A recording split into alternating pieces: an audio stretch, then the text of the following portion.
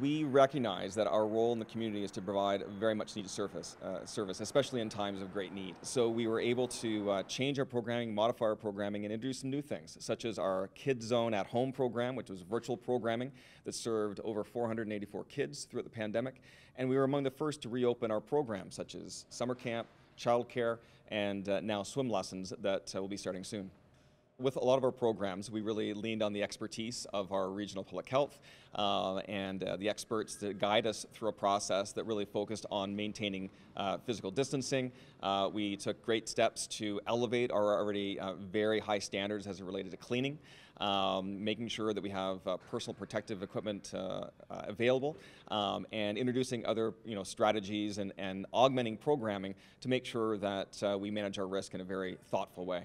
The reaction from the public to the Boys and Girls Club of Niagara reopening has been very positive. A lot of individuals not only look forward to Boys and Girls Club programs because of the value they see in them, but there was a solid need. A lot of parents, as they look to get back into the workforce and look at some form of normalcy, as well as kids going back to school, the Boys and Girls Club played a very vital role in making sure that those transitions were easy on parents. Fundraising for the Boys and Girls Club of Niagara plays a major role in the services and programs they provide.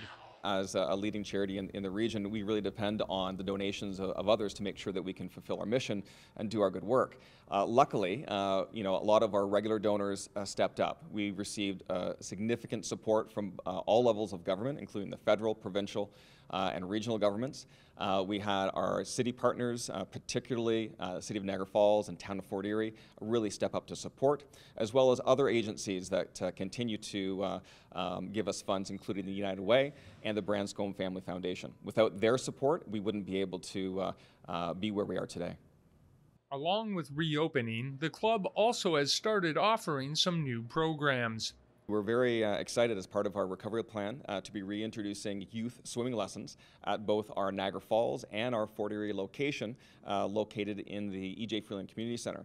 Swim lessons are available for all ages, and parents can register to start October 1st by visiting us online for a start date of Tuesday, October the 13th, just after Thanksgiving.